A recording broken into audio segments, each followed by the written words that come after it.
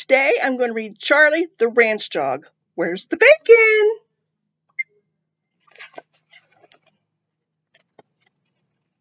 And it's based on the Charlie the Ranch Dog books by Drummond, The Pioneer Woman, and Diane DeGrod. It's published by Harper Prince. So let's see what if Charlie finds the bacon. Oh, hello. I'm Charlie. This is my ranch. I'm the boss around here. See Charlie? He's the boss. Let's find out what he's going to do. This is Rowdy. He doesn't live here. He's just visiting while his family is away for a couple of days.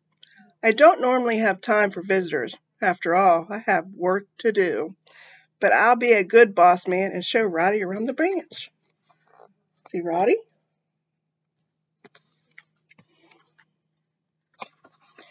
Everything will be okay as long as Rowdy doesn't get too rowdy. I run a tight ship around this place. I give a sniff sniff just to say hello. That's funny. Rowdy smells like bacon. He must like bacon too.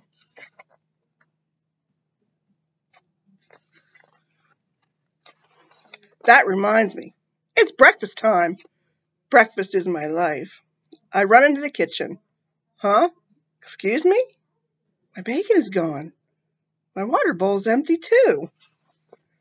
Who do you think took the bacon? Let's find out. Sniff, sniff, sniff, sniff, sniff, sniff, sniff. I walk around and around. My nose follows the trail of bacon.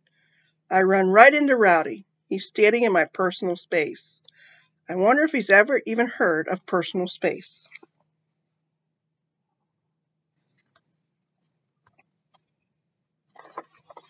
My belly rumbles. What a bad morning for a ranch dog. No bacon, no water, no personal space. Huh? Where did Rowdy go? I don't see him anywhere. I hope he's not being rowdy.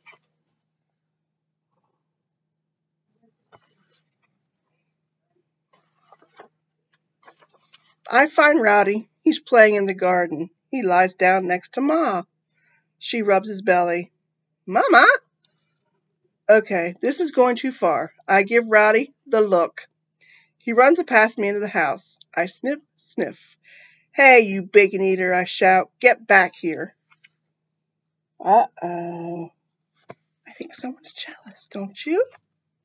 Let's see what happens in the end here. Mama loves my short legs, but they are not the best for running fast. Soon Rowdy is out of my sight again. Visitors are difficult. All this running around is tiring. After all this trouble, I think I'll just go inside, lie down, and take a little snooze.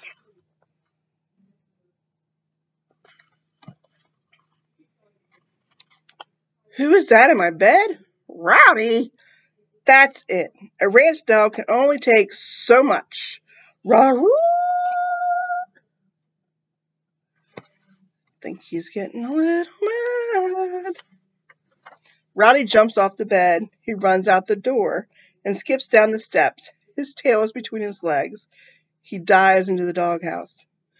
Oh, Rowdy, now I feel bad. I didn't mean to scare the big guy.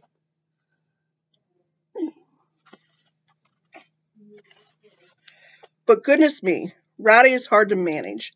Eating my bacon, drinking my water, getting belly rubs from my mama, and final straw, sleeping in my bed.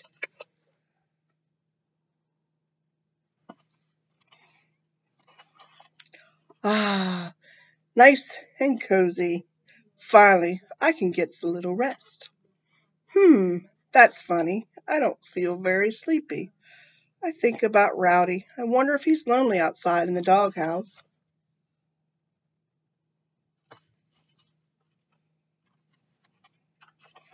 Hey, sniff, sniff. Something smells good. What's for dinner? Mama gives me a soup bone, and I know just what to do with it. When I walk up to the doghouse, I hear Rowdy crying. Poor fella. He felt sorry for Rowdy, didn't he? I'm sorry, Rowdy, I say. You must miss your mama. Rowdy gives me a sniff sniff and a lick lick. Maybe there's room on this ranch for the both of us, I say. Then I share my dinner with my new friend.